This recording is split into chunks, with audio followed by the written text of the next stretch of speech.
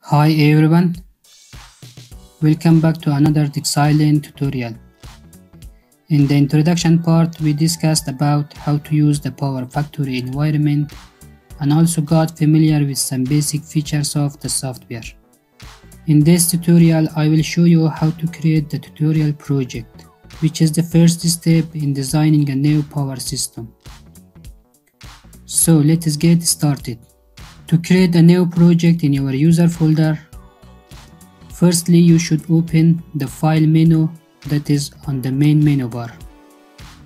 Then select the new option and click on project. You will get a dialog box like this. Name your project. Let us enter the name of our project as tutorial exercise 1.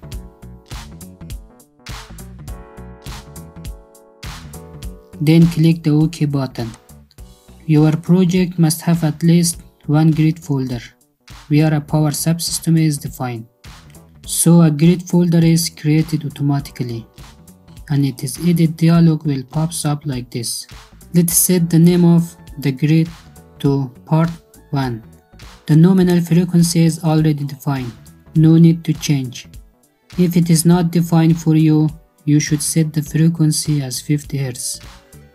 Because the PowerFactory system is designed for 50 Hz. Then click OK. In the left side, as you see, the new grid part 1 is created in the project. By left clicking on your mouse, you can edit it. When you create a new project, any currently active project is deactivated.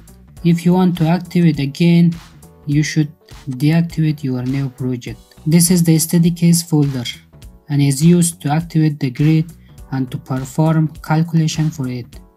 When you're creating a new project, a new study case will activate automatically, which looks something like this. If you want to rename the study case, right click on your mouse and click on edit. The edit dialog will appear like this. Let's change the name to case 1. To set the study time, click on this button. To set the current computer date and time for the study case, press the button date and time. Then click OK. Then again click OK to save the setting for the study case. Now you can create your project here.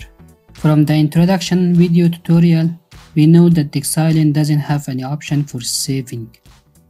Instead, we should export our project. From file, we can export our project in different formats such as data, PDF, DZ, DJS format, PCC syncall, and the other formats.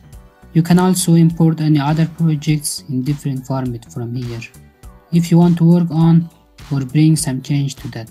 These are the main menu parts and each of them has several toolboxes that can be used in a project.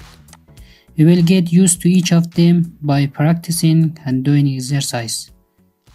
In the next video, I will work on how to create a power system elements. I hope it was helpful for you. Thanks for watching.